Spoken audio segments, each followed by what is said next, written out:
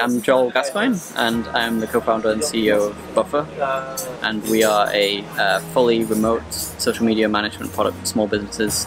About 75 people right now in 50 different cities across 15 countries, completely remote, no office at all. Yeah, I think the conference has been really insightful, really great, great crowd, like great audience of people across a good variety of different sizes of company, thresholds of, from like from like a little bit remote to like fully remote, and people travel around while they work and things. So it's good to get that spectrum and that variety. I have a lot of good conversations as a result of that, and a lot of learnings you can share. But it's also clearly been kept quite selective as well, which I think is really important. So everyone's had problems they can relate to, they can discuss with each other. I've noticed that in the breakout sections of the day and things, so it's been great.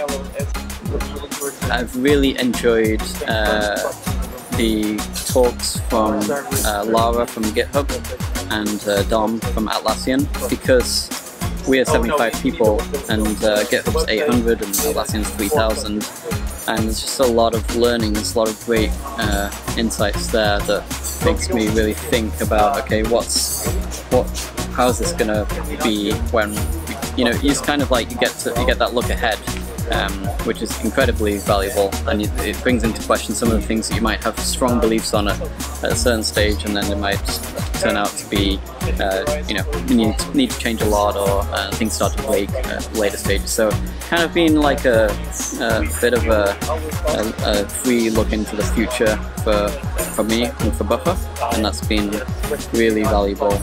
I think especially both those companies happen to have offices as well as people remote, and we don't have any offices right now, and so it makes me think, maybe by the time we're 500 people, it might just be natural that we have some spaces, and then how do you handle having some working spaces and having remote as well? And so a lot of great insights around that.